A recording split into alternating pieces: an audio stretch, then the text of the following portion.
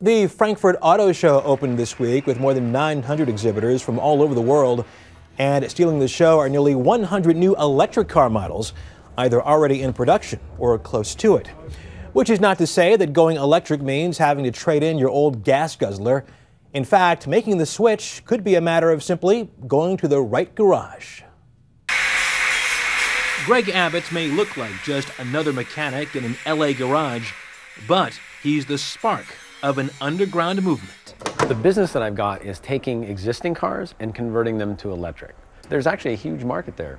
He is known as Gadget. I am the Pied Piper. I'm an instigator, and I'll get other people to come in and make things happen.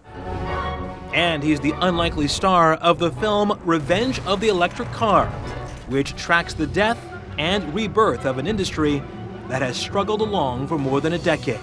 I have another car just for parts. Filmmaker Chris Payne recognized Gadget's role in getting the technology out on the road. Somebody's got to be the first one out there. People like Gadget keep setting the example. So I think this is a much more powerful seed in the way things change than maybe people give credit for. Gadget's been in the forefront of electric conversions long before there was Silicon Valley upstart Tesla. Until we see every car on the road being electric, we will not stop. Long before GM's famed car guy, Bob Lutz, would see the light and launch production on the Chevy Volt. Even before Nissan's Leaf. Zero emissions, zero particles, zero noise, zero oil. Gadget was there, patiently working out the technology. It's at its own pace, because it takes a while to develop this stuff. Along with his wife Scarlett, Gadget suffered many setbacks, including a major fire. Everything had burned. I thought everything was lost. And then as I started prying the cars open.